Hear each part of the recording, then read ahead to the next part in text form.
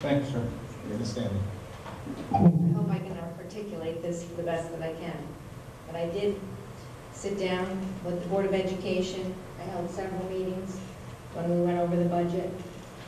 And the reason, and I did talk with Les before we had the ad hoc concerning these cabinet raises.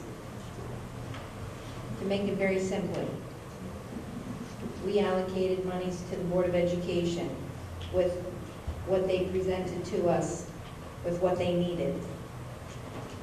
And what Les, I think, is talking about is something that happened outside. That information was not given to us. If that information was given to us, maybe the amount of money that we appropriated originally would be less. We had that opportunity then. We did not know about these cabinet increases. And that's basically, I got my information through Corporation Counsel, and that's where our ad hoc